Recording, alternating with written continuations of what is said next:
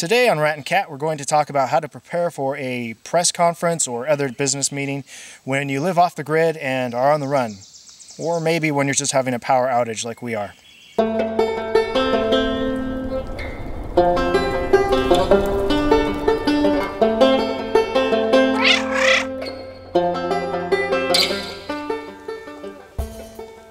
As always, keep an eye out for hidden surveillance that may be along the way.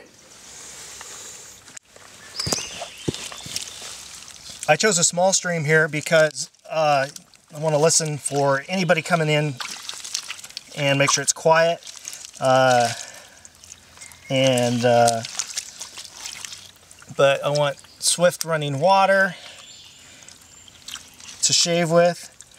And so obviously this is going to have to wash out here. Okay, while we're waiting for the stream to clean up, I want to go over the other items that you'll need. For example, a straight razor, a mirror that has sentimental value. This was from trail building when I was a teenager, actually, in Tennessee. And of course, your soap and brush. You'll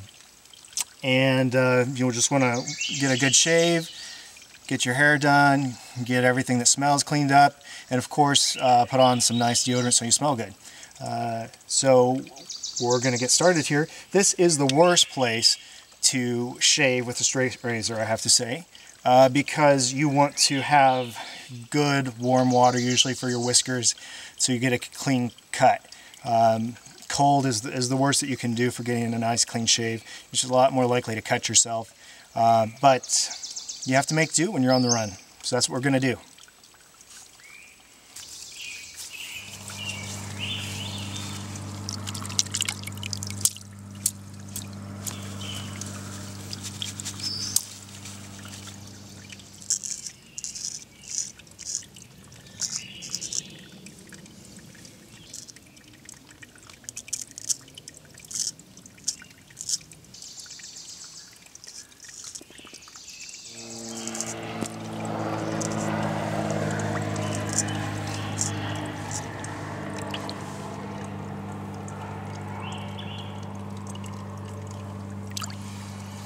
I have to say that having a beard really helps when you're on the run because it takes less time and you can shave it off if you need a disguise.